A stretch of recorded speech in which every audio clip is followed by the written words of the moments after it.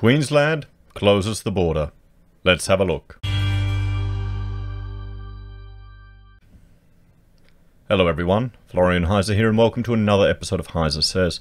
Grab your stein of coffee for this breaking news. Queensland has closed the border with New South Wales and ACT. Now before we go through this article, let's just jump over here to Google Earth and, well, this is going to be quite challenging. This is going to be quite challenging to close this border. If anyone's familiar with the border between Queensland and New South Wales, we'll just zoom in here and you can see how, it's not really that clear. There have been calls, actually. There have been calls to pull the border down here, down to the river, to move the border down to the Tweed River, which is, frankly, I think a sensible idea because that's a border you could actually manage and mitigate. And, all this here, the upper northern New South Wales could become part of Queensland. We'd accept you.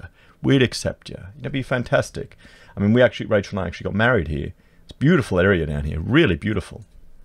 But let's zoom in. Let's zoom in and have a look at the border here. You can see, here we go. It's all running pretty sensible.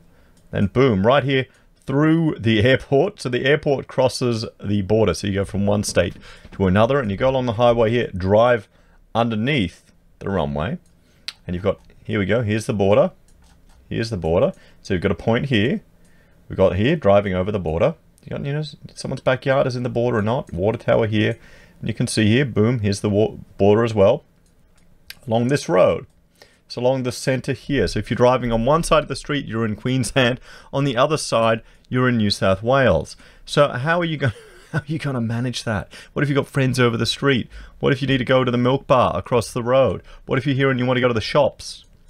If you keep going along, then it pivots over here. So we got these buildings here in Queensland. These ones here in New South Wales. Here in New South Wales at Twin Towns. Just across the street, you're in Queensland. So, here we go. Luckily, the border doesn't go down here, so you don't have these poor people chopped off. But you can just see how permeable this border is. One side of the street, are these one-way streets? They are. They are a one-way street. So how are you going to get back to here if this is the one-way street? Because normally you'd drive up along here and you'd come down. And you'd come down. So how's that going to work, everyone? So if you leave your house here, you'll never be able to go back. You'll have to walk. You'll have to live off the Twin Towns. So you can see how permeable this border is down here, down at Coolangatta and Tweed Heads. It's half the time you can't even tell which state you're in when you're there, and if you're not familiar with it. So it's going to be hard to manage this. It really will be. It really will be. So let's have a look through this article. So the Queensland border. New South Wales and ACT banned from entering Queensland from August of 8th. So you've still got a few days, guys. A few days to stock up. Queensland Premier Anastasia Palaszczuk has announced the border with New South Wales and the ACT will be closed this Saturday. Queensland Premier has announced the border with New South Wales will be closed from 1 a.m. on the August the 8th. Speaking to media on Wednesday, Ms. Palaszczuk said both jurisdictions presented a concerning situation, which led to the decision to close the border from this Saturday. In New South Wales, we are continuing to see cases each day, and this is of great concern to Queensland, she said. I can now confirm that our Chief Health Officer is declaring New South Wales and ACT a hotspot. Well, technically I'm meant to be in a hotspot here in South Brisbane. The Sunnybank area is meant to be a hotspot. You got the girls over at, I think, where was it, Acacia Ridge, where they came in, so we can't go to Northern Territory anyway. This will take immediate effect from Saturday. This is the right thing to do. I know it's going to be tough on Queenslanders, but your health comes first. See, this is the thing. It's always pandering to our health and safety. These are ways to justify significantly curtailing people's freedoms. I mean, just jumping over these borders, guys. How are they going to police this here in New South Wales? Really, we should pull it back to this river here, shouldn't we? Or even further south. What about here? What do you think? We'll give them Condon. Chindara. We'll take everything north. You know, give them finger head. Everything there should really be part of Queensland. Put the border, you know. What do you think? Let me know in the comments, guys. The announcement comes as the state of Queensland reports one new case of the pandemic in the past 24 hours, bringing the state's active cases to 11. That doesn't seem concerning. We need to protect not only our health, we need to protect the families, we need to protect our economy. Well, you're destroying the economy. How? How? There's a lot of cross-border trade happening there. We've seen what happened in Victoria. We don't want to see that happening here. The Queensland government last week announced they would ban anyone from Greater Sydney from entering the Sunshine State, saying the decision was in response to the growing number of clusters in New South Wales. I will not risk the safety of Queenslanders, Ms. Palaszczuk said, noting residents were at risk if a hard border wasn't put in place. And I will not risk our economy. We've seen that Victoria is not getting better, and we are not going to wait for New South Wales to get worse. We need to act. Today is the day that I say to Queenslanders, we have listened to you. We are concerned about what is happening in the southern states, and today is the day that we say we are putting Queenslanders first.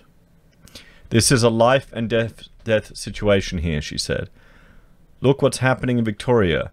People can't even see their loved ones who are dying in nursing homes. Deputy Premier Stephen Miles said as well, here's the thing. Here's the thing. People die in nursing homes, and it's not like the movies where the whole family is around. Sometimes people will pass and you won't be there. My father died in his sleep. You know, they woke up, he was fine, and then an hour later he was gone. That's what happens, everyone.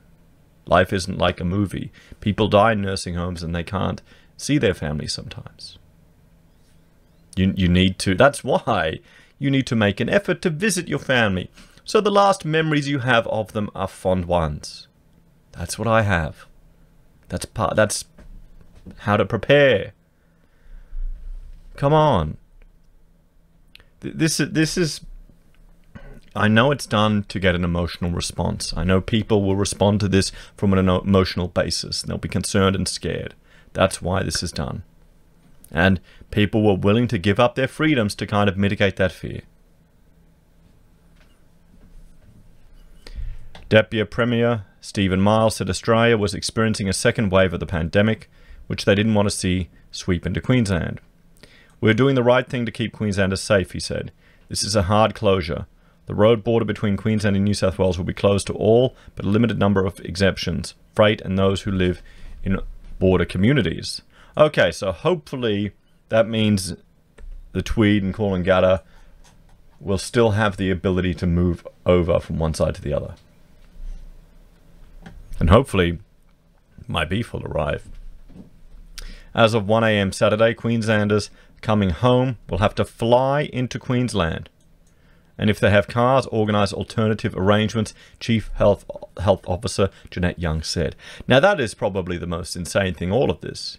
If you're out of Queensland, if you've driven out, you are forced to fly home and you've got to make other arrangements for your car. How do you even do that? Let me know in the comments how you handle that. I've got no idea. You're going to have to park your car somewhere and then you get tickets. Will the Queensland government pay for it? You have to quarantine for 2 weeks when you fly in from these states. It's getting a little crazy, isn't it? It's getting a little crazy. Let me know your thoughts and opinions, guys. Do you live down in the south coast? Do you live in Tweed or Coolangatta? Would you like to become part of Queensland? You know, everything north of, Benora Point up above should have just become part of Queensland. You know, Willumbar, Mobar, should we? No, you can keep that. You can keep that. Here, what I'll do is I'll just hide the border. Here we go. Let's do this now. Let's have a bit of fun. We'll sort out this border, guys. Okay, so what we'll do is we can, Carol, yep, we'll take that. We'll go here. Boom, boom, boom, boom. There we go. Done.